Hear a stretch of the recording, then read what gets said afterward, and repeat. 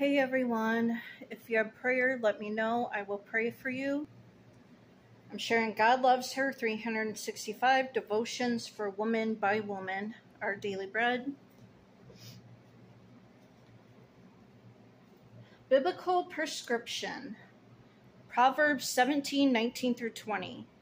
A cheerful heart is good medicine, but a crushed spirit dries up the bones. Proverbs 17:22. Greg and Elizabeth have a regular joke night with their 4 school-aged children. Each child brings several jokes they've read or heard or made up themselves during the week to tell at the dinner table. This tradition has created joyful memories of fun shared around the table. Greg and Elizabeth even noticed the laughter was healthy for their children, lifting their spirits on difficult days. The benefit of joyful conversation around the dinner table was observed by C.S. Lewis, who wrote, "The sun looks down on nothing half so good as a household laughter together over a meal."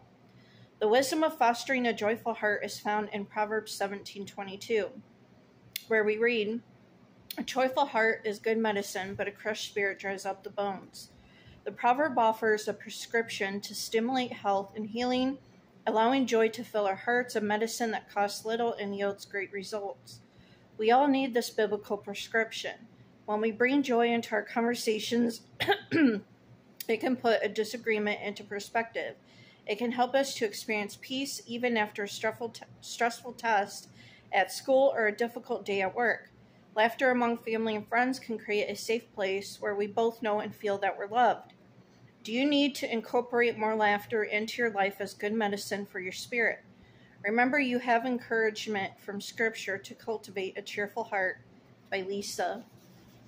I hope you guys have a blessed rest of your Friday, and God bless.